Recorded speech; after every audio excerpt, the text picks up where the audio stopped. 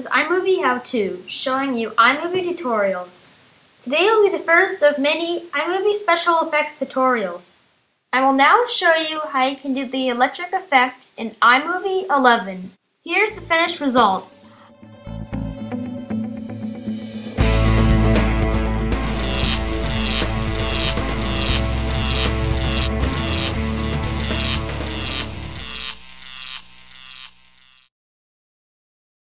To start off this tutorial, we first go to iMovie Preferences and make sure Show Advanced Tools is turned on. Now go to any web browser and paste in this address from the description. Then click on this link titled greenscreenelectricity.mov. Then wait for it to download.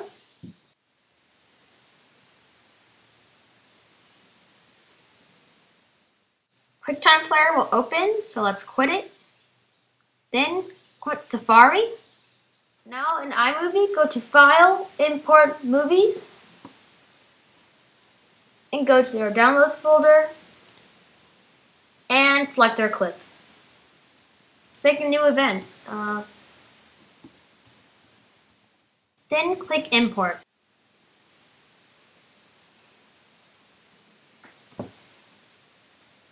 Now, of course, we need also a source video clip, like a video clip to put this effect over. So, when you're filming this source video clip, make sure it is in line with this lightning effect to make it the easiest on you. For me, I already have my footage, so I'll just get my footage. Now, once we have our two clips together, let's first drag our source clip into our project.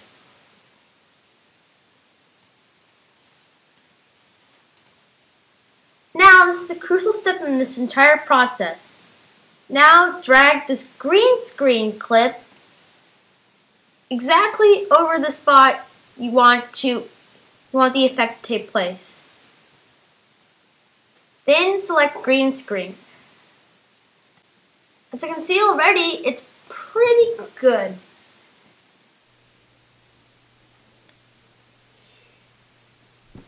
But to add an extra amount of realism, let's just add an electric sound effect, which in this case is from my desktop. So just position it at the same time as the green screen effect is, and stop it at the same time it ends. And let's hear our final effect.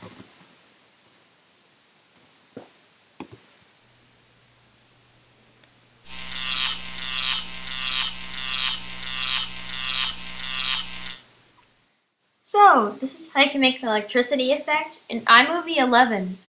Thank you for watching this video. To see my other iMovie 11 tutorials, please click the link above.